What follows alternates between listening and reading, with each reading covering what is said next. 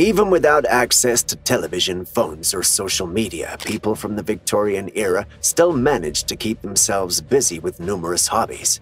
Many of these hobbies may seem odd or macabre to people today, but people from that time had a different relationship with nature and death than they do today. People's connection with death during the Victorian era meant they even took photos of their deceased family members as keepsakes. This video will tell you all about the weird and creepy hobbies people took part in during the Victorian era. Welcome to Crazy Histories, where we bring you the craziest and weirdest facts from human history. Some of the things discussed in this video may be offensive or disturbing. Viewer discretion is advised. Vignettes and freak shows were highly popular. We luckily realized things people found funny in the Victorian era today are hurtful and mean. But in the Victorian era in England and the United States, the popularity of freak shows was on the rise. A freak show exploited people with biological rarities and deformities. Customers paid the freak show money to laugh at those with the disabilities. Unfortunately, for most of these so-called freaks, freak shows were the only way to support their families and make money. Examples of the freaks of nature that freak shows would feature were the lobster boy, the dog-faced girl, the bearded woman, and the living human skeleton. Before TikTok, Victorian-era ancestors had fun with a similar hobby. During the Victorian era, there was no television, movie theaters were gaining popularity, and radio did not exist. There were hobbies such as reading, games, and sewing. But another popular hobby in the 19th century was making vignettes. Friends and family members dressed in fun costumes would make silly poses to elicit laughter and applause in the vignette. Vignettes paved the way for the technology to make the first moving picture. Some people also believed the birth of comic strips and newspapers was a reason for the decline in vignettes.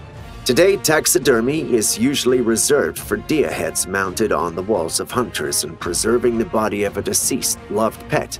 In the Victorian era, taxidermy was a hobby that most people took part in. Anthropomorphic taxidermy is what taxidermists from the Victorian era were interested in. With this type of taxidermy, animals were stuffed, mounted, and dressed in human clothing.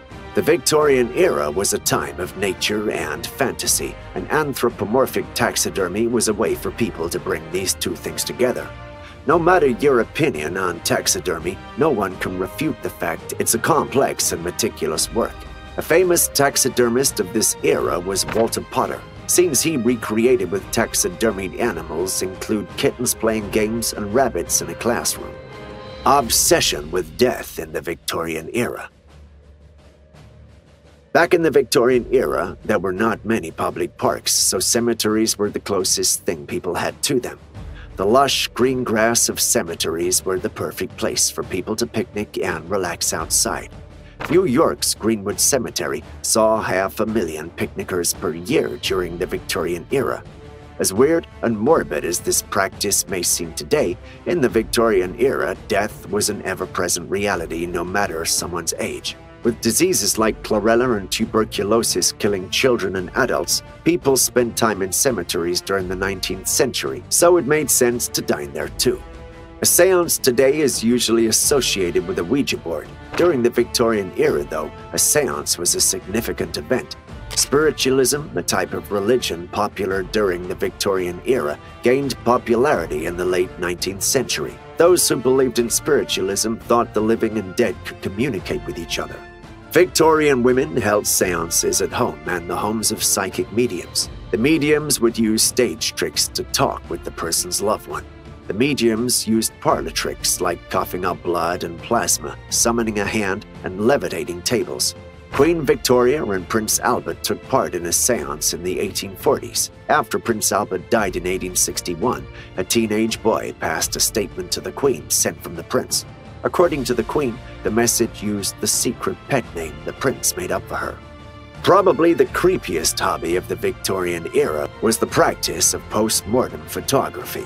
Death was rampant during the 19th century with the threat of disease everywhere. Modern medicine wasn't around and people were unaware of the effects of bacteria and viruses. No one was safe from the danger of death during the 19th century either, and the life expectancy was no older than 40. Although today these pictures seem creepy and morbid, back in the Victorian era, they were meant to comfort the grieving, similar to jewelry. Photographers sometimes arranged for the deceased subject to look as if they were peacefully sleeping. By doing that, the photographer would comfort a grieving family, especially the family of a baby or a young child. Some photographers would offer to apply realistic makeup to the deceased or paint their eyes to give them a lifelike appearance. The Victorian people were one with nature. Exotic plants were another thing people showed an interest in during the Victorian era. Most gardens were filled with exotic plants, while clothing and jewelry were mostly botanical themed. Pterodomania, otherwise known as fern fever, was the process of cultivating ferns. People from the Victorian era would travel to Europe and Asia on dangerous expeditions in search of ferns to bring home. The ferns were then placed in terrariums, then called Mordian cases. Ferns weren't the only plant people in the Victorian era were obsessed with. They loved seaweed too. After collecting seaweed from the beach, people would paste them onto pieces of construction paper. The seaweed fragments would be arranged in creative designs, or they could be glued to spell words. Scrapbookers would frame their masterpieces by boarding them with pieces of lace. It's human nature to want to know what the future has in store. Since ancient times, people have used reflective surfaces to try and see their destiny. During the Victorian era, gazing into crystals to see what was in store regained popularity. Crystals like amethysts, glass orbs, crystal balls, and mirrors were all used by gazers to see what was in the subconscious mind. Elaborate rituals and rules came with the practice of crystal gazing. For example, the best time to gaze at the crystals was when the sun was at its most northern point. Floriography, the language of flowers, was a way for people in the Victorian era to send messages to each other with secret meanings. When a bouquet of flowers would arrive at someone's house in the 19th century, the person would pick up the floriography book to decode the meaning behind the flowers. Daffodils were sent to someone as a message of unrequited love. If someone were to receive daisies, it would mean innocence or purity. Roses like today symbolized true love. Pink carnations represented gratitude and thanks, and yellow carnations symbolized rejection. Not all flowers sent had love messages. A bouquet of oleanders meant revenge or forewarning of death. Creating memento moris like jewelry woven from hair. Ancient Egyptians were the first ones to practice the art of making jewelry by hair. The odd hobby grew popular again during the Victorian era. A jeweler would string pieces of hair through pieces of jewelry like rings, bracelets, and necklaces.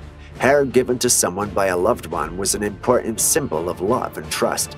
Sometimes hair from a deceased loved one was woven into an ornament and given to those grieving. During the Victorian era, the trend of hair jewelry rose to popularity again because Queen Victoria wore it to mourn her lost family. Initially, hair jewelry was only for the wealthy, but soon women began making hair jewelry at home. Women would talk in small groups while weaving hair jewelry together.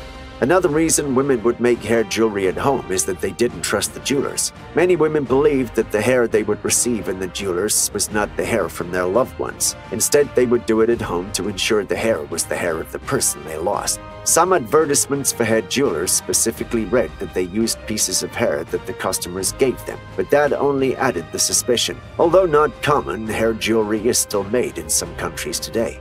A memento mori, a reminder of death or remember you must die, was a way for people of the Victorian era to honor the dead, while reminding themselves that they too will die one day.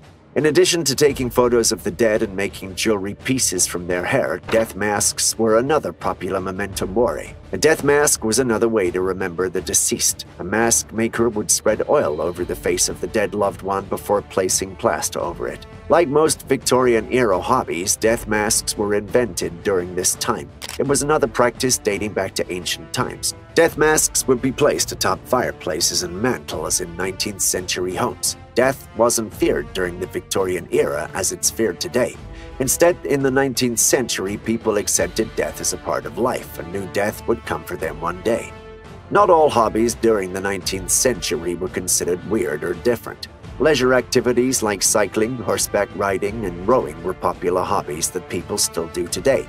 Horse racing and sailboat racing were the popular events from that era people attended. Of course, the most remembered activities from that time are the ones we today consider creepy.